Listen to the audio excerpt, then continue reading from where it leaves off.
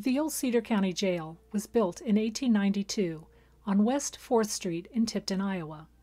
The one-story structure contains 4 cells, a day room for the main cell block, and a vestibule area for admittance and release of prisoners. The north cell served as the maximum security cell. The south cell was for medium security prisoners. Another cell was located on the north side of the vestibule and originally housed female and juvenile prisoners. At full capacity, the jail could hold 10 inmates. The jail was attached to the jailer's residence, which had been built as a private residence 37 years earlier in 1855.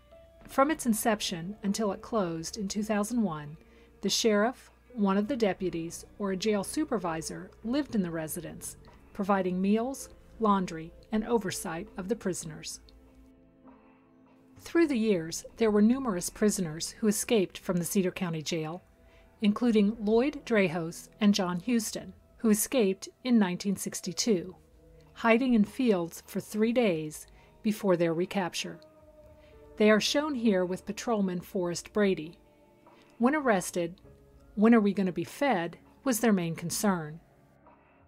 The only confirmed death in the jail was on May 1, 1974, when 16-year-old Jeffrey Scott Felder was found hanging during a routine cell check.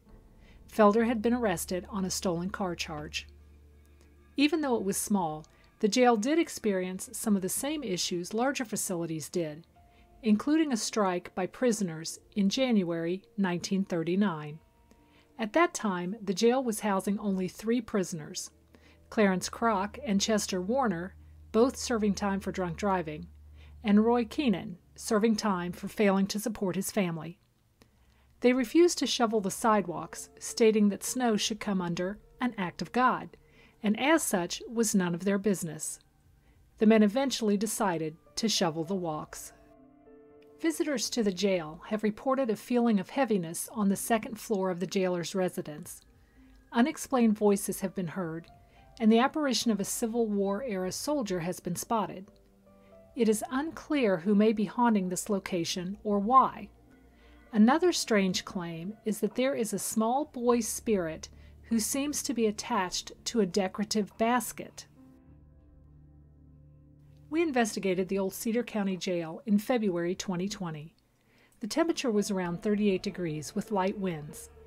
While it had snowed several days before our investigation, there was no precipitation during our time there. After setting up 4 full-spectrum stationary cameras throughout the property, we began holding EVP sessions in the jail, where we caught the following 4 EVPs.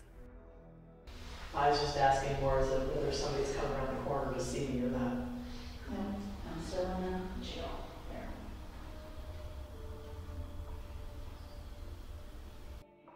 Fancy nuts.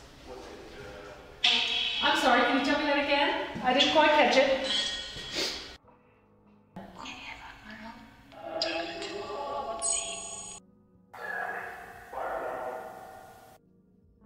We also captured unexplained K2 hits.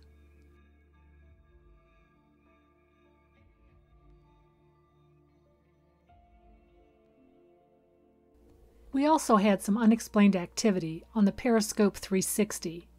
You can see it slightly in the bottom of the static night vision camera. Knowing it was out of camera view, Dawn used her cell phone to capture it.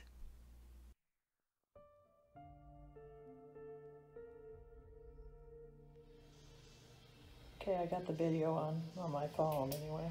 We'll get ready to, because it'll make that noise before. There it goes. There goes. Thank you. Thank you so much. Oh, well, there goes. We spent some time trying to communicate with the spirits said to roam the residence, and appeared to make contact with a child named Jacob. Do you know who the little boy is that's here? Thought I heard Jacob. Is it Jacob? Why is he here?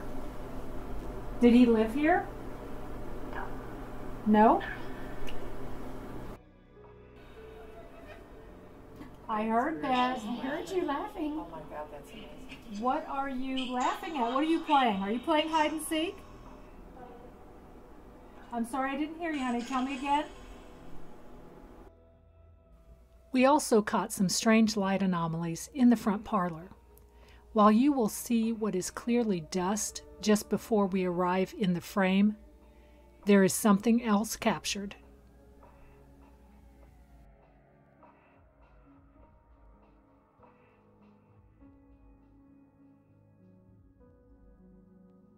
And finally, we caught an unexplained flash of light on the headrest of the rocking chair. We have slowed it down so you can see it. Is the old Cedar County Jail haunted? We caught some audio and video we can't explain, mainly in the former women's cell and the front parlor. It's worth another trip back to investigate further.